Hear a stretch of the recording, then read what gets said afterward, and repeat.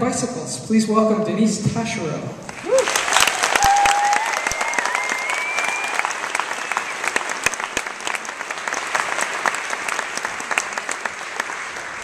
So I feel like we all live in this city full of accidental entrepreneurs, and I get to say that because I'm actually one of them. But you know, you look at Vancouver and there's all these really cool green businesses, and they're all started by these unlikely suspects. Like look at Offsetters, it was started by a couple of profs at UBC, or Spud, which was started by a consultant.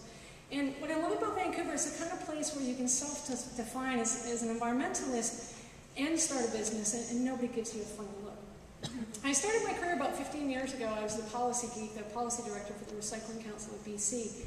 And at the time, we were lobbying the province to expand the deposit legislation for bottles to get better recycling and higher rates. And something that struck me while I was doing that is fundamentally I had no power.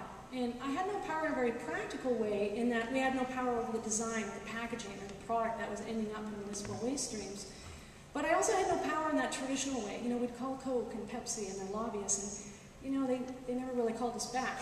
And, you know, it wasn't all that surprising, but I left that experience and I went into the corporate world. And I got a job at Mountain Common Co-op as their director of sustainability, and it was really refreshing to find out that when you call people from a retailer that has like $250 million in sales every year, they call you back, you know, right away. And it was amazing to me, and it was so useful when you're trying to drive change to have that kind of persuasive power.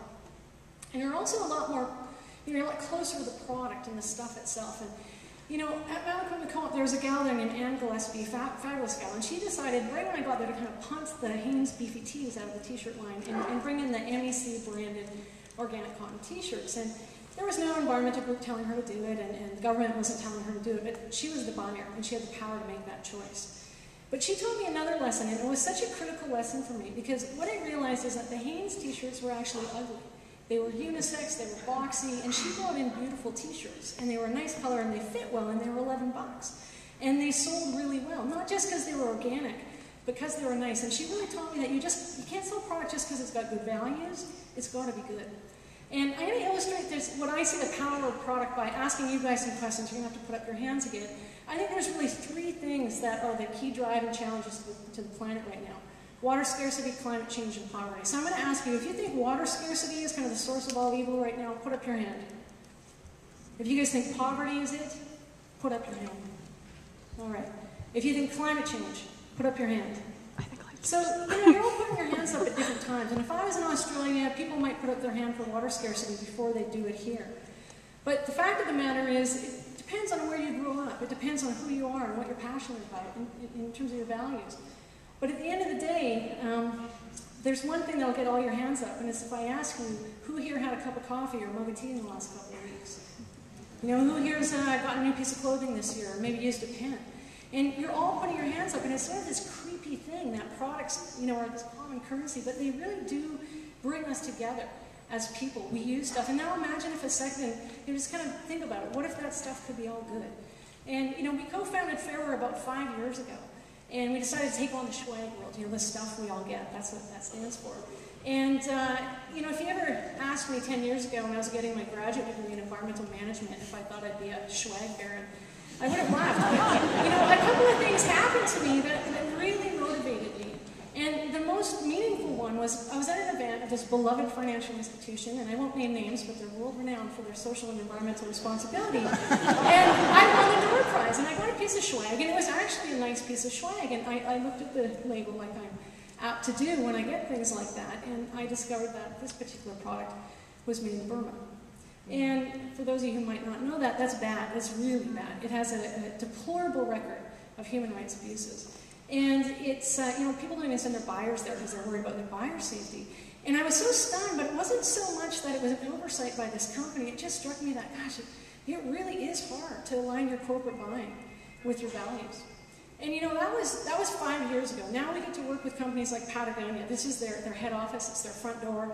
And we recently transitioned 4,300 of their dealer books, about an inch thick, full of paper, to a recycled paper USB drive that can be used again and again and again. And for the past 3 years, we've been working with another beloved brand, Aveda, on a campaign every Earth Month. We do branded merchandise for all their spas and salons in North America and Asia. And it's really to mobilize money, fundraising, and awareness around this issue of access to clean water. And they're so effective at getting suppliers. We have to donate to participate to be a supplier. They get their salons to donate. It's really quite incredible.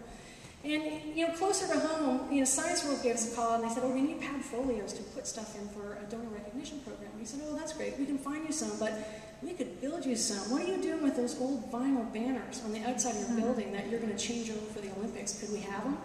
And we cleaned them up, and we built padfolios for them out of this waste material that was about to head to the landfill. And it's not all easy. You know, we have to deal with these issues like wages and overtime in our supply chain in Asia and here too. And this is a supply chain swag that's just starting to talk about this. These aren't $200 shoes, they're 75-cent tote bags. And you know, you do costings in 3 decimal points. So it's a really tough conversation. And you know, even if you get the product from a great place, it's like, how do people use it? And you know, I was at an event a couple weeks ago and I heard a guy from Starbucks say, we have to make the travel mug the new tote bags. Like, no kidding, buddy. 15 million of these things are disposed in the US every year. And you know, it's hard to change behaviors. It's convenient. Like, I'll put up my hand, I use disposable cups. And you know, we'll get the travel mugs in the hands of our clients, but what we need to do is provide those insights and those systems and those ideas to actually get people to change their behavior. Because I think everybody in this room can probably admit that, you know, having a travel mug doesn't mean you necessarily use it all the time. And you know, we work with these cool companies all over North America, and I was thinking about what is one thing that unites them in their passion for sustainability. And it's a mix. It's top-down pressure and it's a bottom-up kind of grassroots support. And that's what Vancouver has. It has a local government that gets it, and it's got a super engaged citizenry that's so passionate about this stuff. And I think about our mayor, and if anyone's an accidental entrepreneur, it's him. You know, the guy was an organic farmer, and he became a juice baron. And I think he's so well situated to kind of get us there. And you know, I think back to this. Okay, I'm an environmental manager. I'm a swag baron. How did it happen? It's not all that random. You know, you guys might buy a couple t-shirts every year, but our clients buy thousands. And we get to try and change the world a little bit with each and every one of them. Thanks.